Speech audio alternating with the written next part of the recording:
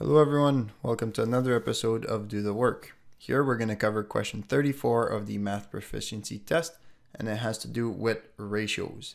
This test is for teachers in Ontario, but the math concepts are not limited to only teachers. If you have friends that are teachers or are trying to be teachers or just interested in math, feel free to share this video with them. That's a great way to support the channel.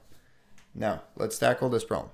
We have that Sasha has 4 yellow shirts, 10 gray shirts, 7 red shirts in her closet. What is the ratio of red shirts to gray shirts in her closet? So if you know what you need to do here, go ahead and pause the video, try this problem, and correct yourself at the end of the video. But if not, the first step to solving any problems is to know what we need to know for this problem, the theory behind it, right? So check out this video. You should see a pop-up in the top right corner, or the link should be in the description as well. So what we have here is we need to know ratios. So for example, a 2-to-1 ratio. So that means, let's say, win, lose. So that means if you play 3 games, you're expected to win 2 and 1 loss.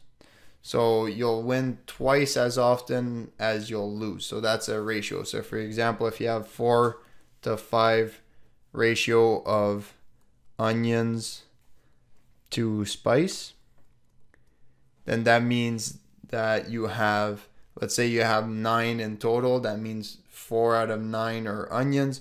But if you have, for example, two onions, then you'd have 5/2 spice, so 2.5 spice. So it keeps the same proportion. So it's just a way of putting proportions. So that means that you have 4/5 onions per spice. So you have 0.8 onion for each spice. So there's different ways to look at ratios, but essentially that's what you need to know here. And so this question is pretty obvious once you know the theory, right? So what is the ratio of red shirts to gray shirts in her closet? Well, you have 7 reds. So it's red. Maybe I'll put the actual colors. You have the ratio of red to, do I have a gray somewhere? If not, let's get one. So that's red to gray. And gray shirts, you have 10. And red shirts, you have 7. So the ratio, let's go back to black here. The ratio of red to gray shirts is 7/10. That's our answer. So pretty easy. If you want to interpret this further, you could do 7/10 red per gray shirts.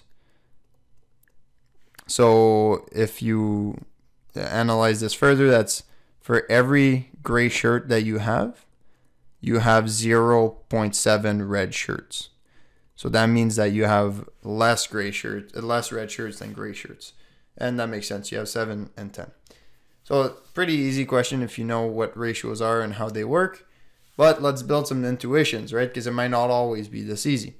So let's pretend that Sasha closes her eyes and picks a shirt at random from her closet.